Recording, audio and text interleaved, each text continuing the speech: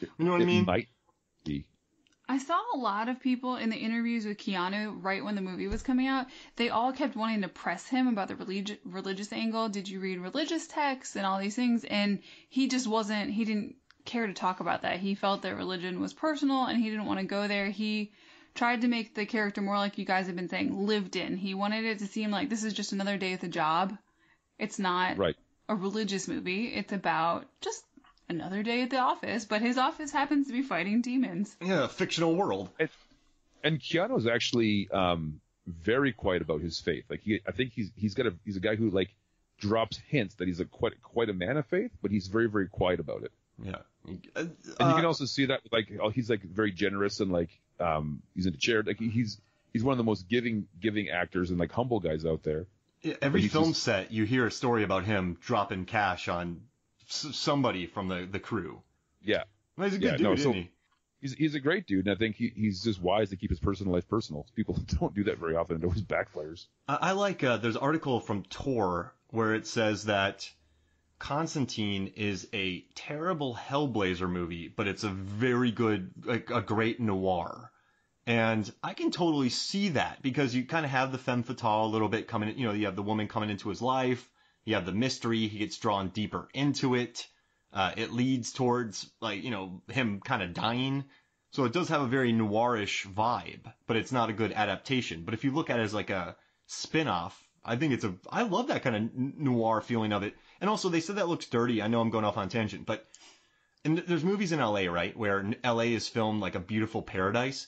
But Francis Lawrence went out of his way to really show the seedier parts. So it wasn't LA, and they brought in a specific set designer to make the area of California they were in look realistic downtown LA. So they made the area look gritty like LA. Well, that's cool. It wasn't. I mean, probably cheaper. It's expensive to film in LA.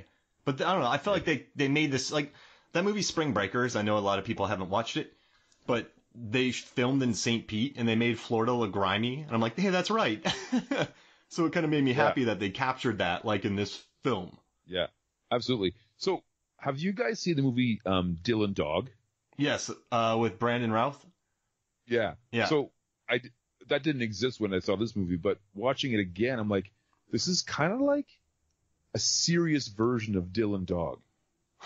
They both have like the plucky sidekick that really wants to do what they're doing, and they're like this kind of crossover thing. So I want to see the crossover between Constantine and Dylan Dog. Ooh. Oh, I'd love that. So in one of Keanu's interviews, he said at the time, back in 2005, that he would love to do a sequel because this is one of the best experiences he's ever had. He had a lot of fun. He said we could make it a whole universe. There would be a son of Constantine, and I'd play him too, and it would be CGI. So I think all of that should wrap together. And then, Adam, did you see the after the credits scene?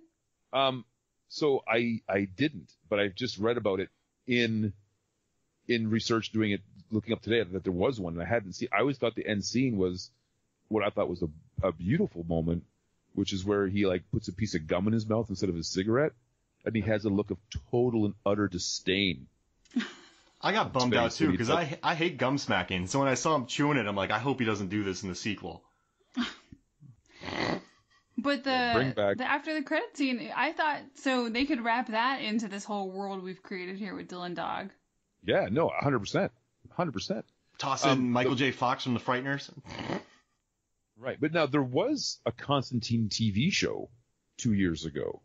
How was it? It was amazing. Oh, really? So it wasn't officially part of the Arrowverse, but then it was retconned, and he was brought into an episode of Arrow, and then he was like a full character on Legends of Tomorrow last year. Oh, so. Full disclosure, we haven't watched those shows. I watch Supergirl occasionally. Sometimes we'll watch their crossover episodes. They always seem fun. But we've actually been to the Dragon Con panels for all of the DC TV villains, and they are just the funnest guys to watch. Yeah. Oh, absolutely. Absolutely, they're great. And if you guys go to or if you go to YouTube and you go to Rotten Tomatoes homepage, I pulled the data and did a bunch of the data analysis for the Marvel's Defenders versus Arrowverse video. So if you watch that clip, I had to do all the data analysis and pull all the questions together for it. So you'll see who the winner is if you go watch it. but you should see it. Fantastic. And also, Constantine filmed in Atlanta, and I had a bunch of friends who worked on it, and it was all nights, so they were all miserable. Yes, the pool battle was filmed at starting at 3 a.m. for makeup and prosthetics. That's crazy. For the demons. Yeah, they were in there for weeks. I want to say this movie, too, has a weird, perfect balance of visual and practical effects. Oh, for sure. Ooh, right? I have some fun stuff on that. Go for it. So, costume designer Louise, I'm going to butcher this, Frogley? She created the Hell wardrobe. Yep, 2 names. Everybody's got 2 names. And it was stone-washed clothing that they aged by applying cheesecloth, yak hair, polyester batting, liquid latex, then topped it with dust and dirt. So that's how the people in Hell got their look. And then it took 48 hours to make each person's piece of clothing for that scene. Whoa. That's incredible. The fist fight in Hell? Yeah, for when they're all climbing over each other in Hell. They're scrapping. And the bug demon, that took months for the textile artist to get correct. They wanted it to look like a bunch of bugs going all over the place. And they said they went through tons of samples of cloth, but the final was made out of fleece, cheesecloth, wool, sequins, beads, feathers, human hair, and toy bugs. And the designer described it as completely revolting. Nice. Which, that's a great quote. And our costume was totally revolting. Thank you. We did our job. And Stan Winston did work on this as well. Some of the creature design. I think my favorite gag in it, or like shot or effect, or whatever you want to call it, is in the opening scene when there's the exorcism's going on, and he cracks the door open, and she's like on the roof. Oh yeah. Like the exorcist. But it's just a flipped camera angle. She's on the floor, but it's done so well, and it's just like so seamlessly put in there. I'm like, I know how they did it, and it still looks incredible. And just the scene I love the most is where so Keanu's on his back, and Tilda Swinton's in this movie, y'all, and Tilda Swinton and Djimon Hounsou impeccably. Yeah. She looks great with matching tie, double-breasted suit. Yep. Here you say who did it better in this movie? Who looks better, Tilda Swinton or Gavin Rossdale? Oh, that's tough. I don't know. I mean, Gabriel in the library is on point. Right? Pink tie, loved it. Now, there's something interesting. On the commentary, they said that Keanu was kind of annoyed at Gavin because he thought that Gavin just looked perfect all the time. So I guess we got to give it to Gavin, right? He did, though. He's not wrong. He did. Yeah. Yeah, Gavin Rossdale. I like he has a couple of my favorite lines in this. Actually, that thing where he goes up and sniffs Keanu. Also, the devil tries to lick Keanu. Like these demons have a thing for Keanu in this movie. It's delicious. Yeah, he's like, he smells them and then it's delicious. But I love when he said, "I was born of fire" after he gets hit with the brass knuckles, and I was born of this. Is that the line? Yeah. Oh yeah, he tells him that he has to try harder. It was disappointing that he went after him with fire. I love that, and he wants a sequel too. Gavin Rossdale in 2017 was like, "Let's do it." He's like, I love that movie. He's like, I got to look awesome. I want to say this. Gavin Rossdale is like one of my favorite people. He was in that band Bush. Well, actually in Canada we called it Bush X because we have a weird band in Canada already called Bush. Hey. So every Bush album has a little X beside the name. We used to call them Bush X. But like he's still touring with Bush right now, and it's incredible the music they're playing. Like it's incredible. Yeah, there's some big tour coming through here, I think. Yeah, they're with Our Lady Peace and Live. Yep. They're with Live right now. Holy Rolling Thunder Chasing the Wind, right? Yeah. Well, Our Lady Peace is a big Canadian band too. They're huge up here. Oh, what's that? They have one song that I love. Well, they did like Naveed and Starseed and like Clumsy and Clumsy. Yeah. And so they're great, but like everybody writes him off as like a one-hit wonder musician because he had like the 16 Stone album. But like he has continuously put out great music and their band is fantastic. And he was dynamite in this. He just didn't look good. He was like, maybe my favorite part of this movie was Gavin Rossdale. And I asked myself, why hasn't he done more? Touring? I know he got busy with the family, right? For a while. Yeah. I'm just saying, like, I would put him, check, like, my fantasy booking, if I could say, like, you could make one movie with Gavin Rossdale, what would it be? Escape from New York reboot. Ooh. Just looking awesome? Just looking awesome. Give him an eye patch. It'd be amazing. I would do a prequel called Escape from Cleveland, and it tells the story what happened in Cleveland. Oh, I love that. So he'd have two eyes. That'd be Captain Ron. Maybe. The end scene, he gets the eye patch. They should do a prequel to Cleveland called Escape from Tampa, and that's where he gets the eye patch. Oh gosh, it's too gross. Because but this cast, right? All right, so Keanu Reeves, you have Oscar winner Rachel Weisz.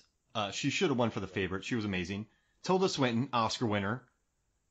Djimon Hounsou, Oscar nominee. Shia LaBeouf, I don't care. In movies like American Honey, he's put in some good. Shia LaBeouf, I don't care. No. Like I was gonna say, if people are twisting their eyes at him, I liked his casting in Transformer. I thought he was a refreshing action lead, and then I liked him a lot in American Honey. I don't think in the right movie he's great.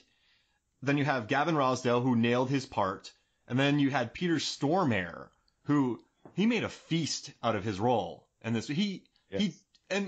originally wanted him to be more dressed up. They wanted him to have these tattoos that moved. They wanted him to have a spiked dog collar, bare chest, and leather pants. They wanted him to look like the dude from the Fright Night remake. It's amazing. He sounds like David Tennant. Yeah. Well, he wanted to be like the guys from The Dark Knight Returns, that comic book, like all those mutants that just shirtless with spiked collars on. I love that Constantine refers to him as Lou. Yeah. Not Lucifer, just Lou. They're so cash. And just his, I don't know, Stormare, I love what he said to the director. He's like, I think he was really smart about it. Because Dino Divanchera, a big producer did it. I'll look up his name at the break. But he's like, guys, no one's going to be listening to my words. He's like, just let people listen to my words. And because of that, I mean, he's a very, one of the most popular on-screen devils, I think. Because so he has the white suit, right? But he also, he seems like he wants to explode out of his body. Well, they had the veins on his face, too. And then the tattoos coming up his neck that seem to get mad with him. Yeah. And then he licks Keanu. Improv. The suits that all the archangels and demons and then Lou eventually wears. I was reading one article. I think it was with the director of photography.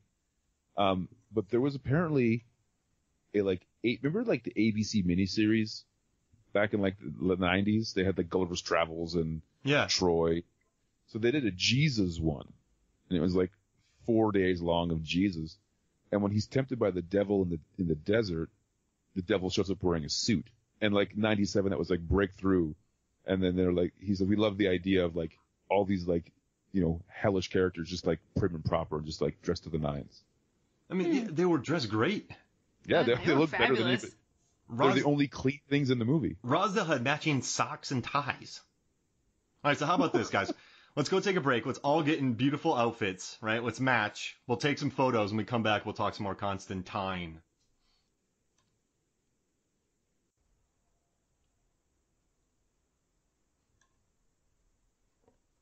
Welcome back to Movies, Films, and Flicks. I look great right now.